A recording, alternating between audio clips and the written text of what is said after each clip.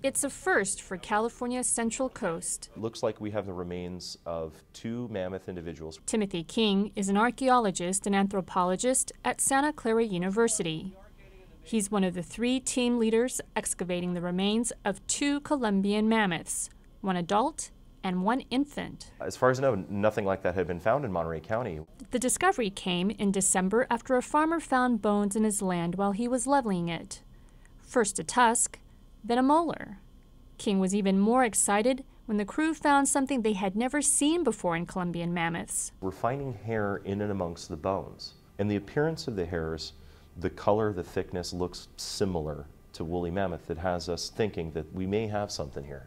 The team hopes they'll be able to extract DNA from the hair, the tusk, or the bones. It would allow us to do, for example, comparisons in the family tree of how Columbian mammoths are related to woolly mammoths, how they're both related to a common ancestor. They're waiting for radiocarbon dating results that will determine how old these Columbian mammoths really are. But their best guess? The best we can say is the soil is Pleistocene. It's Ice Age. King and his students joined the excavation crew in Castroville early this year.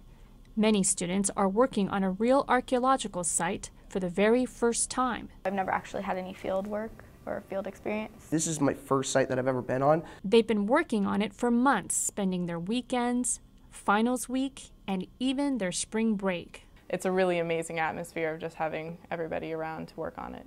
With just 20% of the bones unearthed, there's still plenty of digging to do. We're dealing with clay soil, so it's a little bit harder to sift through. But no one is complaining. It's so much more rewarding than a lot of things I've done so far, and you get to feel like you're included in something bigger than just the outside research.